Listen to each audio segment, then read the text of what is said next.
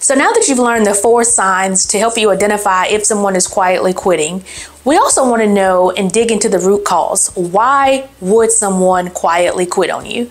Understanding the root cause is going to help us address our quiet quitters and hopefully prevent quiet quitting from occurring in your organization. So in this video, we're going to go over 5 different reasons why people may quietly quit. Now, I have a client who I am doing some consulting work for, and another of the directors on the team came to the staff meeting one week, and she said, I just hung up or left the meeting with my team, and I had several people tell me that they're just overworked, that they feel like they're not being able to keep up, that the work just keeps piling on, they're being asked to do more with less, and they felt they had no work-life balance, and they were just concerned and felt that if something wasn't done, they were just going to come to work, do their job, and clock out and just do enough to get by.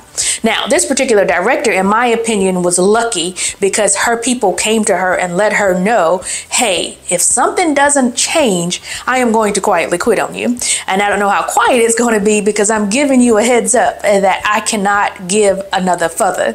All right, you're going to have to do something about it in order for me not to choose the route of quietly quitting. So let's talk about why people quietly quit. So the very first one, and these are not in any particular order, is going to be poor communication. Now, when I say poor communication, what I mean by that is someone on the team who is about to quietly quit may feel that upper management is not providing clear goals and guidelines and expectations for the work that's supposed to be performed.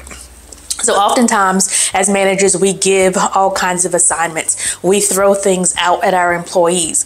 And most of the time, or some of the times, we do not set the expectations or when are these things due? What is a priority? What needs to happen first? Those are the type things that help to provide better communication to your staff so that they don't feel like they're being poorly communicated to. Another thing that occurs is when you don't have proper communication, people feel like they're out of the loop, okay? So they feel like things are going on that they're not aware of. Decisions are being made without their input being involved. I hear this all the time, especially when I used to work as an employee. People would say upper management's making all these decisions and they don't realize the people down here that's actually having to do the work can't take on anymore, or that doesn't make sense to do it that way. Who came up with this idea? So they feel out of the loop and they feel they're being told what to do and not being clearly communicated on why, or is there any input onto how this could actually be done better. When people are poorly communicated to, they then begin to lose interest, because what happens is they say, well, if you're not going to communicate well with me, I'm just going to do the bare minimum. I'm going to do what you told me to do. I'm going to clock out when I go home.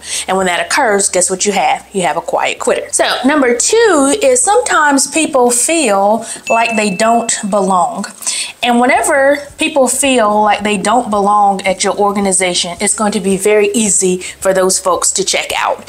And by feeling like they don't belong, they may not be sold on what your organization's values are, or maybe they were in the past, but they're not any longer. And so what happens is those folks then, because they don't feel sold and bought into your organization, or feel that they belong in that organization, or feel that they're doing and making a difference, they'll again just check the boxes, doing the bare minimum, which we know is a sign of someone who is a quiet quitter. In our remote work environments that we have now, this is very common because you have no bonding that's going on. There's no water cooler conversations. There's no lunchroom conversations. There's no break room conversations, because everybody is remote working. And so as a manager, you have to find a way to be able to engage your team so that they actually do feel that they are belong. So we have poor communication. They feel like they don't belong. The third one is not necessarily a quiet quitter. It is a reason people quietly quit, but it's a reason for a lot of things. People feel that they're not recognized. So we have lack of recognition for not even just good work, but work. Okay, so remember, you're piling a lot of things on these folks. They may have a lot of work to do. Even if it's not a lot of work in your eyes, it's still the bare minimum productivity that you're having to have them crank out. Well, they may feel like, at least you can say I'm doing a good job with it. Acknowledge that I am meeting the goals that have been put into place. So they just don't have any recognition. I think oftentimes as managers, we think that we can only recognize when somebody goes above and beyond. But you need to start recognizing people people for doing the job that you asked them to do. Along with that same lines is people feel that there's no room for advancement. And so when people feel that they are stuck in a particular role and they don't have anywhere to go, so there's no career development and opportunities for them, then they're going to possibly quietly quit on you because they've become bored.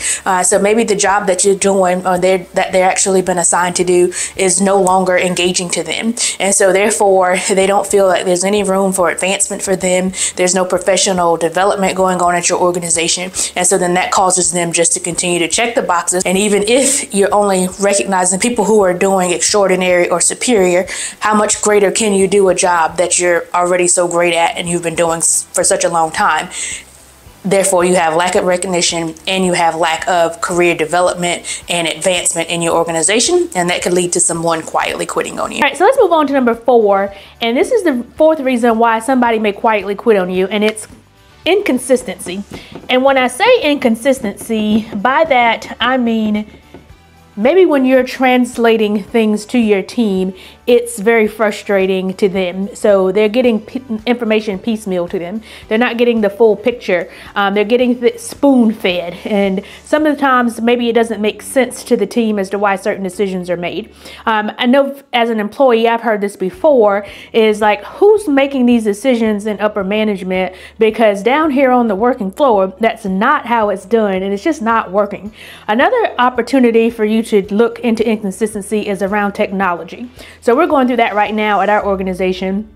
And it's basically because we have our own homegrown tool, but we have grown substantially, and sometimes the system lags. There are certain clicks that have to be made that just don't work well with efficiency. And so that can be very frustrating to the team and the end user because it looks like the technology does not work. Now, I will tell you, you have to have the right people, the right technology. You have to have the right people, the right technology, and the right process. And sometimes not having the right technology and not having the right process, especially flow of information down to your right people, will turn your right people into quiet quitters. And the 5th one is going to be one that gets me as an employee for sure. The work is just downright boring. I hate doing a mundane task. My father worked in a plant for all of his life, and he retired from there, and he drove forklift.